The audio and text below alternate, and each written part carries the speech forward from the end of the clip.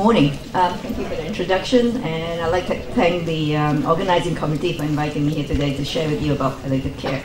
I am a pediatrician, but I do see adults for the last 4+ years now. So I'm Li Ai. I work at HOSPICE Malaysia, and we see a lot of adults and a few children. So we're trying to encourage our pediatricians to refer for palliative care in the community.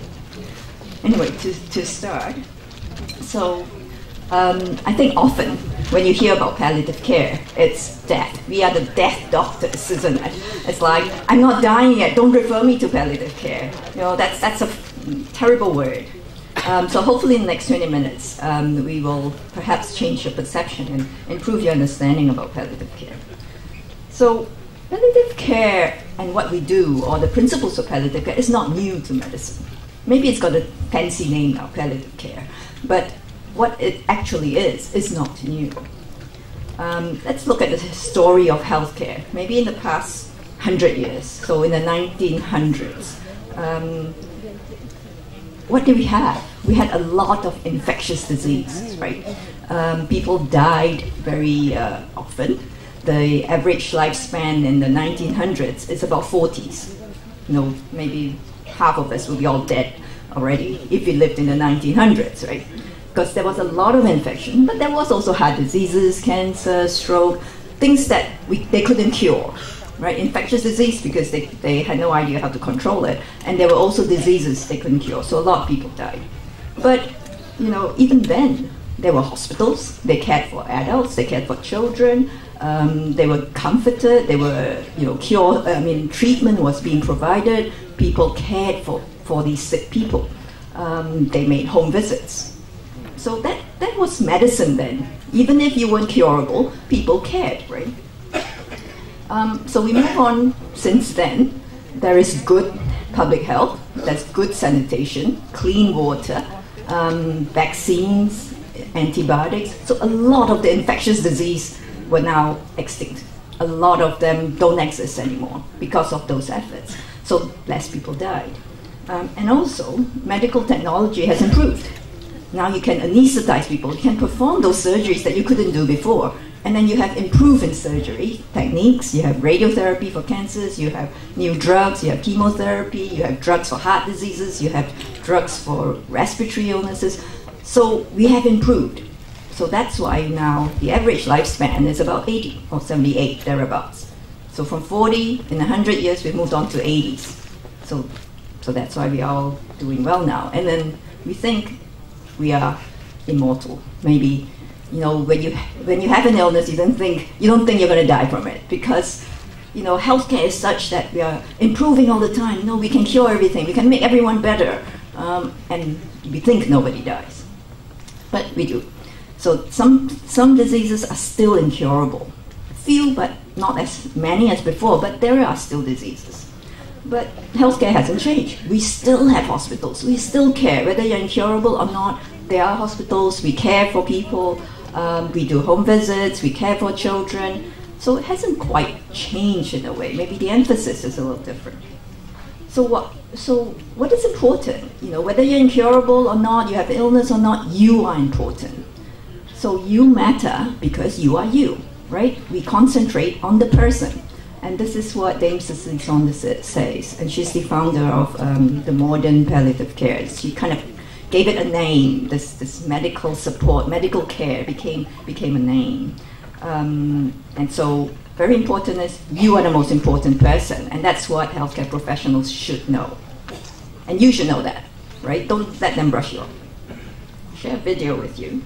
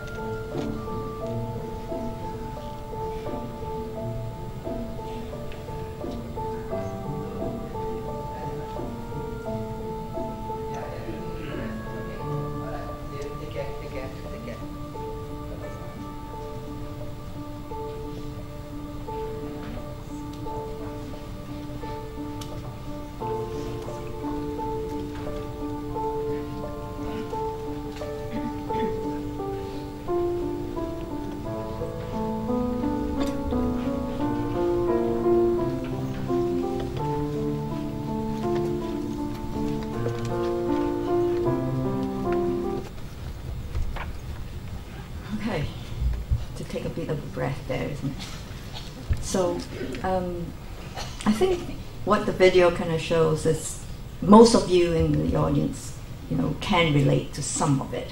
You have gone through a lot of, this is not exhaustive. It could be varying from symptoms to whether you're sad, frustrated, things you've gone through when something hits you hard, like a serious illness. And how do you cope? Who's there to help you cope with this? How do you tease it all out in this chaos that you have experienced once you've been told of something really bad that's happening? And sometimes if you are ill, we want to be more than just our disease, right? If you've got prostate cancer, you don't want to say, hey, that's a prostate cancer guy who's coming and he's going to be admitted to so-and-so bed. You want to be seen as as a person, right? Mr. So-and-so, right? So a lot of times we forget, and then we are just the disease. We forget we are the whole person. So, care for the person is important because we are us, right? And the disease is only a small part of us, okay? But it does affect us, so it affects each of us in a different way. We may all have the same disease we had, but we are different. And our family, as we go through this chaos, how is our family taking this? They are the brunt of our emotions and they are caring for us. How do they cope? So palliative care is an extra layer of support. You have your primary doctors who are taking care of you and your illness, and palliative care provides that extra layer of support to the whole person. Helps you define what is your quality of life, help you work towards it, help you reduce whatever suffering you have, physical, emotional, we have Dr. Paul talking later, psychological or spiritual. That's you as a whole person. You are not just your disease. And helping you live better. Help giving you information to make the choices so that you can live the life you want to. So this is a teacher of doctors who said many years ago, it is much more important to know what sort of patient has a disease than just what sort of disease the patient has. It's already recognized that. Medicine, we should recognize the person rather than the disease itself only. So in palliative care, communication is one of the most important things. And I'm sure you've got experience about bad communication. You've heard news that was told to you very badly and you still remember it till now. We have patients who said, it was so terrible, nightmares. I still hate that doctor. I'm never ever going to see that doctor again. And I'm sure you have that experience too. So, we need to work on our communication, work on our listening skills, work on the words we say, and the pace that people are ready to take that information. So, we have different thoughts because we are different people. We sing different songs, we like different songs, but do the people taking care of us listen? Do they hear what we say? Do they listen carefully to what we want and what's important to us? And are we more than just, I've said this many times, are we just more than just our disease? Do we want to be respected? Do we want to be treated with dignity? Is that our right? So in UK, Macmillan Group, some of you may know the Macmillan Group, they are very involved in support for cancer and palliative care. And they have had this challenge for themselves. By 2030, the 4 million people who will be living with cancer in UK will be able to say, I was diagnosed early. So you have cancer groups here, proponents of screening, that it is out there. So you are able to have good health care. You were detected early, treated early, and you were have good information to make the decisions that are important for you. And you got the treatment for your disease and the care for yourself, right? And also those around you who are caring for you are supported, your family, your friends, also are able to support you, and you're treated with dignity and respect, and you know what you can do to help yourself. You have information, you can take care of yourself, and you can enjoy life. That's what, we only have one life, If you have cancer doesn't mean you can't enjoy life. So to be able to concentrate on that, to have someone help you work it out so that you can enjoy your life, and to be part of society, to live normally to contribute to society, to leave a legacy for your children, for society, your wishes. And if your disease comes back incurable, you want to die well. Well could be anything. Every one of us have a different meaning of well, but at least that's respected. So palliative care is not just end-of-life care. It's not care of somebody who's dying. It's a lot more prior to your death. So this is another doctor who said, the tragedy of life is what dies inside a man while he lives. So we don't want to die while we're alive. We want to live the way we want it to. We want our lives to be, right? So that's kind of palliative care, the support that palliative care gives. So I'll talk a little bit more about palliative care in Malaysia. So palliative care in Malaysia has existed since the 1990s, mainly in the community. Some of you may know NGOs who've started up doing home visits in the 1990s. So Hospice Malaysia is one of those organizations, and this year is our 25th anniversary. So you might have seen in the news about our campaign for awareness and our celebration of our 25th anniversary. So we are community-based, and there are a lot of community-based existing since then, and these are independent NGOs, so we're not related, unfortunately. We all provide palliative care, but we're not kind of related. So Hospice Malaysia provides care within the Klang Valley. And then there are other providers around the country. And some of them are registered with Malaysian Hospice Council, and some aren't. And with Malaysia, there is no regulation, as you heard earlier. There's no standards as such yet. So the scope of palliative care provided by each of these providers are different, unfortunately. And then you can receive palliative care in the hospital as well. So Queen Elizabeth Hospital in Sabah was the first inpatient service in 1990s. And now you have an inpatient service, palliative care inpatient service in UM, and also in Selayang. So Dr. Richard Lim is the national advisor for palliative care in the country, or for KKM, and he's based in Selayang Hospital.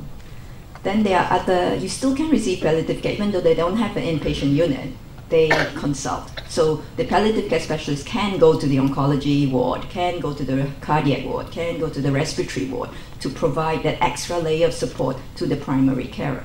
So they can consult, be consulted. So there are several hospitals with this service, from Alostar, Ipoh, in IKN where Dr. Gerard is, HUKM as well. And then there are other physicians who have an interest in palliative care. They also provide some palliative care. So most of your physicians are doing that. They are trying to understand you, improve your quality of life, and see what you need, reduce your symptoms, and help you live better. So there are already physicians out there with that interest. So I think the point is you want to celebrate life, right? If you have an illness, you want to celebrate that journey, your life with the illness. And in that journey, we need to kind of look at it and say, what are your priorities? You know, even if you did not have an illness, what are your priorities in life? You know, what are your wishes? What do you hope for? What is tomorrow like for you? Sunday, are you going to sleep in, do something with your family? You know, to kind of think about things, because otherwise the day just moves on. What do you want your future to be? And how do your families and friends play a role in your life?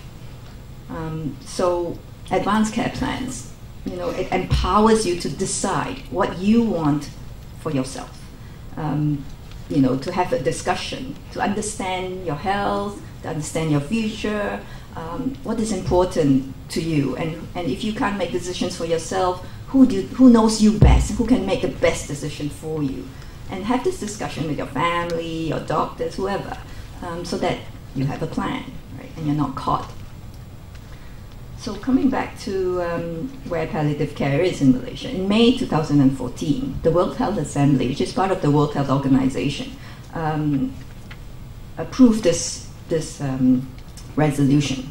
And we should be quite proud to say Malaysia was one of the proposers for this, to say that healthcare systems need to include palliative care as a component of treatment for patients with life-limiting illness. So it has to be integrated. You don't have to be afraid of it. You know, if you've got a heart disease, if the doctor writes a referral to the cardiologist, you're not going to say, no, don't refer me to cardiologist. If you have a life-limiting illness and you need holistic care or extra support, why don't you want it, right? Why is it so scary to say, don't refer me to palliative care? Right, so that's what palliative care is, and that's what WHO is trying to promote, and to overcome that fear and to be integrated in general healthcare. But as you know, what we say outside and what we implement, totally different, right?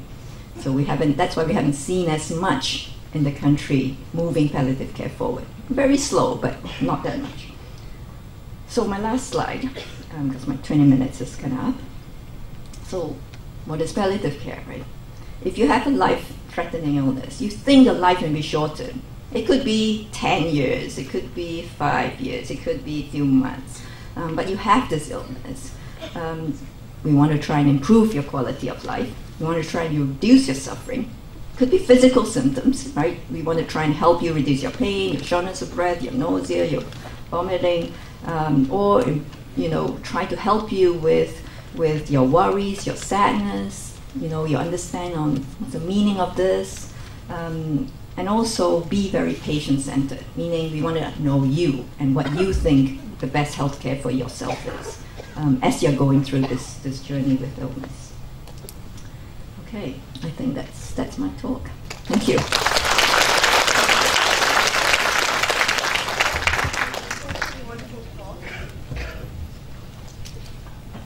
Hi.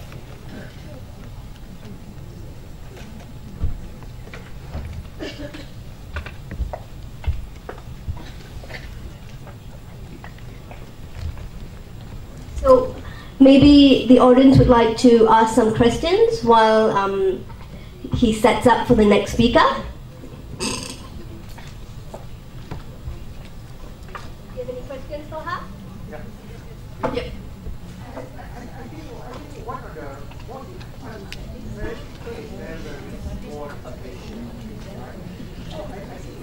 You look at it in the States, what they have done is that they have nursing care insurance for people above 50. They take that kind of insurance so that, if something happened to them, then they can get nursing, proper nursing services, without going to palliative care.